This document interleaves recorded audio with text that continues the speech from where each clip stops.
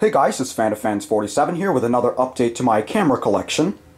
Now, as you may know, last year for my 15,000 subscriber special, I did a showcase of my entire camera collection as of April 2019. And this is just going to be an update to that video because these are some cameras that I've gotten after I took that video. So yeah, these are some I haven't showed you, which is why I'm making this video today.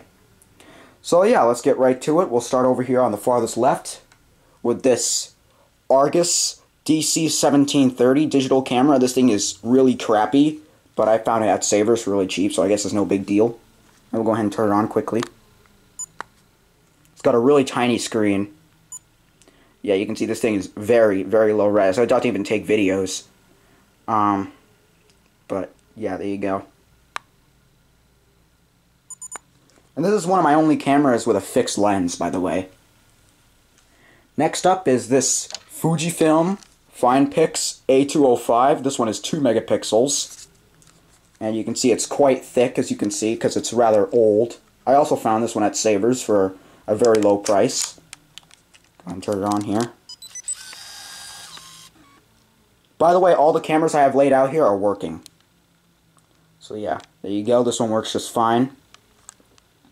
It takes photos at 2 megapixels, like I said, and it records video at 320 by 240 for a maximum of 20 seconds. I like those retracting lenses. And we have a couple of Kodaks next. The first of the two is my Kodak EasyShare C310. This one also has a fixed lens, as you can see. And it turns out that YouTube user Vintage Fans and More, I'll put his channel link in the description. He had this camera as his first ever digital camera. So that's really cool. Thank you for that fact. We'll go ahead and turn it on here, just to show that it does work. It doesn't beep or anything. There you go. It's 4 megapixels and it records video without sound at 320 by 240 resolution. So yeah, there you go. This power switch can be a bit finicky. It's a bit stiff. And the last Kodak is my EasyShare CX7530. You can tell right off the bat this thing is a newer model because it's got a lot more bells and whistles. It even has a bigger screen. So yeah, I'll go ahead and turn it on here. And the lens comes out. It's got a cool chime.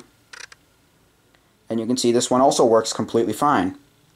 This one is 5 megapixels and it records video at 640 by 480 resolution, also known as VGA. And the lens goes in and it's got an automatic cover. And next up, this is probably the camera that I've underpaid the most for. This is a Sony CyberShot DSC W360 with optical steady shot. I only paid $4 for this thing at a yard sale, believe it or not. And this thing is amazing, especially for the price that I paid for it. I feel like I underpaid for it. So we'll go ahead and turn it on here. You can see it works. It's got a huge screen. It is 14.1 megapixel stills and it records video at 1280 by 720, 30 frames per second.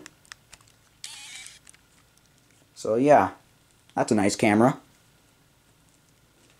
And next up I have this Konica Minolta D-Image X60 digital camera. Now this one's interesting because it has a flush-mounted LED. Sorry, I can't speak today. It has a flush-mounted lens, but it also has optical zoom. Go ahead and turn it on here. It turns on when you release the shutter cover or the lens cover, lens cap. So yeah, there you go. And I'll show you it does have optical zoom. See, if you look closely, you can see the lens moving and you can hear the servo as well. But yeah, this one takes, I think it's 5 megapixels. Let me see, does it say? I don't know. But it takes 5 megapixel photos, I believe, and the video resolution is 320 by 240, 30 frames per second. And it's got a nice little shutdown chime as well. And last but not least is my Canon PowerShot G2. This thing is very large, and this thing obviously came from a smoker's home because this thing smells like cigarette smoke big time. I found this one at Savers So yeah, and I gotta say, it's way ahead of its time. You can see it's got a hot shoe, it's got a little display on the top, it's got tons of bells and whistles. It's got a manual lens cap though. So yeah, and we'll go ahead and turn it on here.